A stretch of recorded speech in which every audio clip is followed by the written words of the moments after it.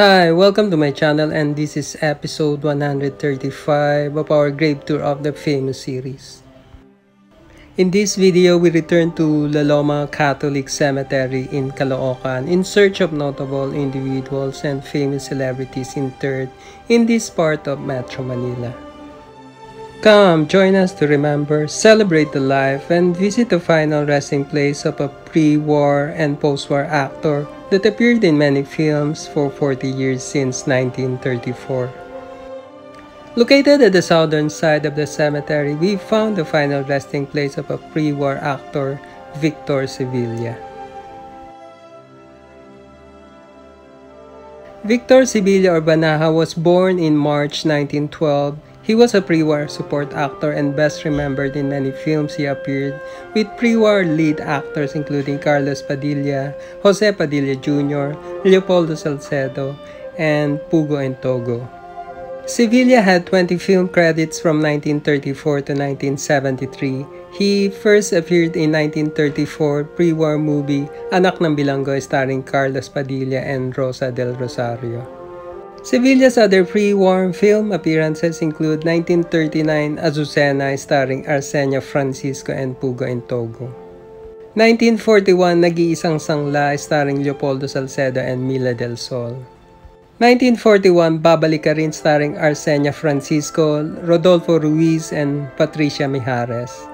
After the war, Sevilla continued to appear in a number of films including 1947 Ikaw Ay Akin starring Jaime de la Rosa and Rebecca Gonzalez.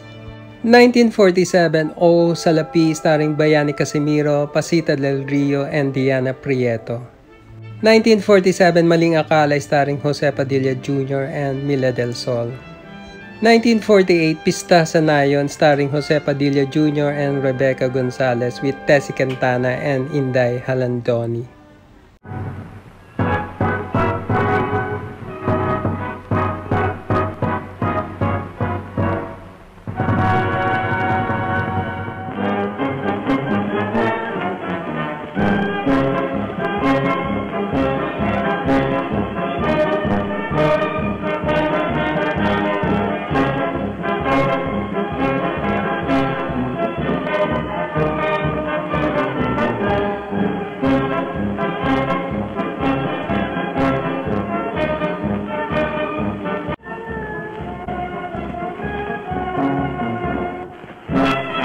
Salamat po. Napapansin kong tila yata wala pa rito ang kaibigan ninyo si Goryo. Darating ngayon. Ayan na siya at kasama ang tatang. Ate, andyan ang tatang. Bakit ba naman nakikialam ka sa buhay ng may buhay? Hindi ako nakikialam. Sinusunod ko lang utos ni Tata Juan.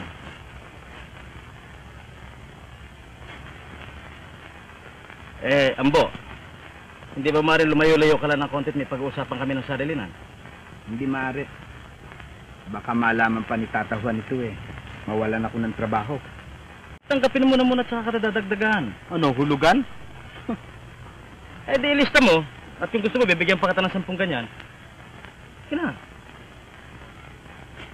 Naku, Ambo, makikita mo. Susumbong kita sa tatang. Hindi ko malaman kung ano mangyayari sa amin ni Nena ngayon. Ang suludarin mo, hindi gano'ng mabigat ng katulad ng sa akin. Bakit hindi magkakapareho? Paano kung hindi man kayo magkatuluyan ni Nena, meron ko pa naman titay na natin sila. Ang hirap niyan, si Nena sumagot sa akin. Samantalang si titay hindi pa. Madali yun. Hindi katulad ko, walang ibang inasahan kundi si Belen lang. Ano pa ang gusto mo? Hindi ba magkasintahan na kayo? Kasintahan ko na nga, ngunit itong hirap Ayon kay Ambo, magbuhat lang sila'y makagalitang lahat. Lalo nagigpit ang matanda. At alam ba kung sino ang ginawang bantay ngayon sa dalawang magkapatid? Sino? Siguryo. Kami mga liit ng bata. Naku, abay. Pati kaming dalawa ni Belen ay nadadamay sa inyo. Paano tayo ngayon? Maniwala ka, totoo lahat ang sinasabi ko sa'yo. Sus, tigilan mo nga ako. Parang hindi ko nalalaman ang tungkol sa kasintahan niya at kapatid din ng kasintahan mo. Hindi dahil doon, maniwala ka sa akin. Unang pagkakasabi sa Paskong darating daw ang ginawa ng kanyang tatang, bilago. Ginawa na sa linggo. Baka daw makaisip pang magtanong si Nene. Talagang mahigpitan, ano?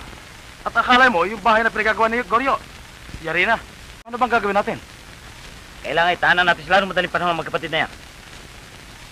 Hindi naman yata mahirap yung nagagawa tayo ng kahit na anong walang kahanda-handa Wala matapagliwanag yan sa atin. Yan ang tandaan mo. Kapag ang iyong tinanim ay mabuti, ay mabuti rin ang iyong aanihan. Ulit, bakit hindi pumasabay ang ating kasal ngayon? Aba, ang sabi ni Tinente ay masumarang makasalamat na nagsusukod sa taon. Sayang. 1948, Huling Dalangin starring Tony Arnaldo with Norma Blancaflor. 1949, Hiyas ng Pamilihan starring Tony Arnaldo and Mila Del Sol. 1949, Kumakaway Ka Pa Irog, his starring role with Pasita Francisco. 1951, Apoy na Ginatungan starring Erlinda Cortez, Lita Rio and Rosa Aguirre. 1961, Molave with Manuel Conde, Leroy Salvador, Rosita Noble and Gloria Sevilla.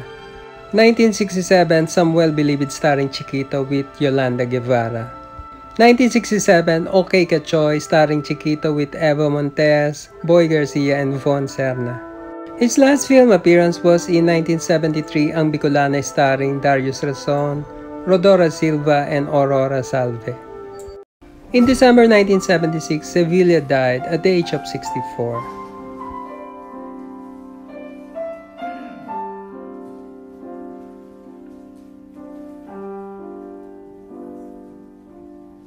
In the next episode, we will post the video of our recent visit of Manila North Cemetery and libingan ng mga bayani in Taguig.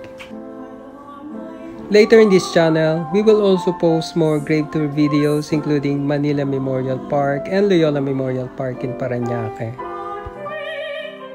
Thanks for watching. Please do subscribe if you like my channel. See you in our next Gravetour of the famous episodes.